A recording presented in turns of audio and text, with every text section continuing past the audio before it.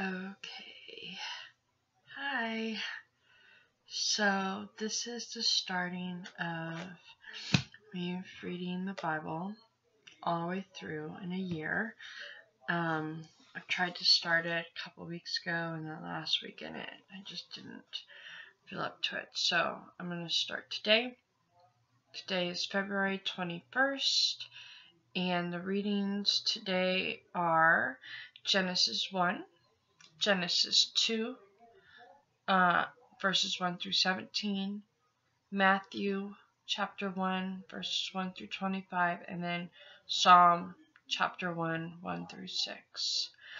I'm going to do this every day, and I will be posting this, and you don't have to watch it. You can if you want. You can follow along, whatever you want to do. It's perfectly fine, but I need to do this for this year, just to make my life just a little bit easier, and I want to get more into it, so this is why I'm doing it. A disclaimer, I am in no way trying to push my religion onto you, so if you don't want to watch this, go ahead and just bypass it. It's not going to hurt my feelings. I don't want it to seem like I'm pushing this on you, because I am no way not doing that. So I just need to do this to be an accountability partner for myself. So yeah, without further ado, here we go. So Genesis chapter 1, the beginning. In the beginning, God created the heavens and the earth. Now the earth was formless and empty. Darkness was over the surface of the deep, and the Spirit of God was hovering over the waters. And God said, "Let there be light," and there was light. God said that the light was good, and he separated the light from the darkness.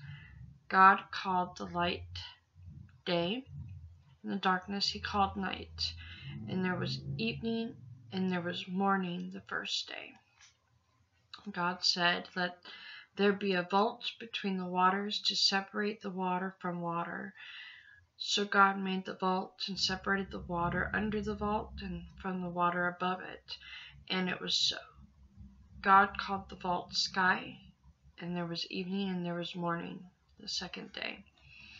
God said, "Let the water under the sky be gathered to one place, and let dry ground appear." And it was so. God called the dry ground land, and the gathered waters he called seas. And God saw that it was good. I hear Kitty. This is just like in December that I heard Kitty. Then God said, "Let the land produce vegetation, seed-bearing plants, and the trees on the land that bear fruit with seed in it, according to their various kinds." And it was so. The land produced vegetation, plants bearing seed according to their kinds, and trees bearing fruit with seed in it according to their kinds. And God saw that it was good. And there was evening and there was morning the third day. And God said, "Let there be lights in the vault of the sky to separate the day from the night, and let them serve as signs to mark sacred times and days and years, and let them be lights in the vault of the sky to give light on the earth." And it was so. God made two great lights, the greater light to govern the day, and the lesser light to govern the night. He also made the stars.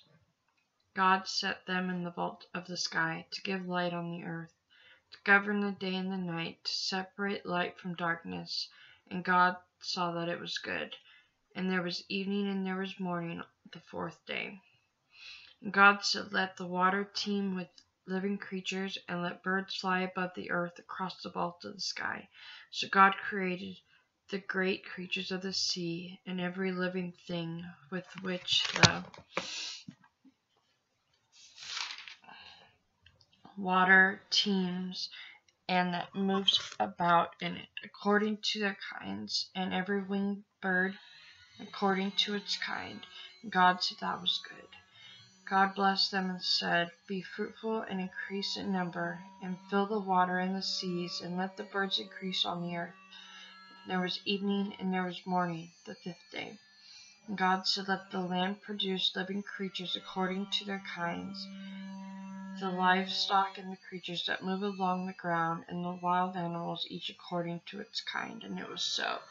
God made the wild animals according to their kinds, the livestock according to their kinds, and the creatures that move along the ground according to their kinds. And God saw that it was good. And God said, "Let us make mankind in our image, in our likeness, so that they may rule over the fish in the sea, and the birds in the sky, over the livestock, and all the wild animals, and over the creatures that move along the ground." So God created mankind of his own image. In the image of God he created them. Male and female he created them. God blessed them and said to them, "Be fruitful and increase in number. Fill the earth and subdue it. Rule over the fish in the sea and the birds in the sky, and over every living creature that moves on the ground." Then God said, "I give you every seed-bearing plant on the face of the whole earth, and every tree that has fruit with seed in it. They will be yours for food. And to all the beasts of the earth, and all the birds in the sky, and all the creatures that move along the ground, everything that has the breath of life in it, I give every green plant for food." And it was so. God saw that all he had made, and it was very good. And there was evening and there was morning on the 6th day. Thus the heavens and the earth were completed in all their vast array. By the 7th day God had finished the work he had been doing, so on the 7th day he rested from all his work. Then God blessed the 7th day and made it holy, because on it he rested from all the work creating that he had done. This is part of chapter 2, Adam and Eve. This is the account. This is the account of the heavens and the earth when they were created, when the Lord God made the earth and the heavens.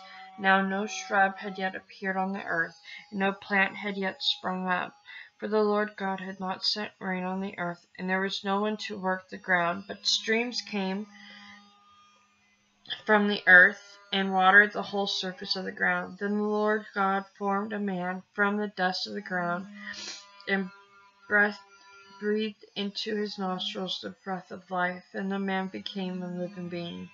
Now the Lord God had planted a garden in the east of Eden, and there he put the man he had formed. The Lord God made all kinds of trees grow out of the ground, trees that were pleasing to the eye and good for food.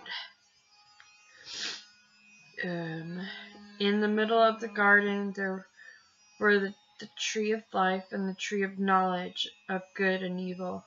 A river watering the garden flowed from Eden, and from there it was separated into 4 headwaters. The name of the first was Pishon, I think. I don't know. It winds through the entire land of Havilah, where there is gold, and the gold of that land is good. Aromatic raisin and onyx are also there. The name of the second river is Gihon. It winds through the entire land of Cush. The name of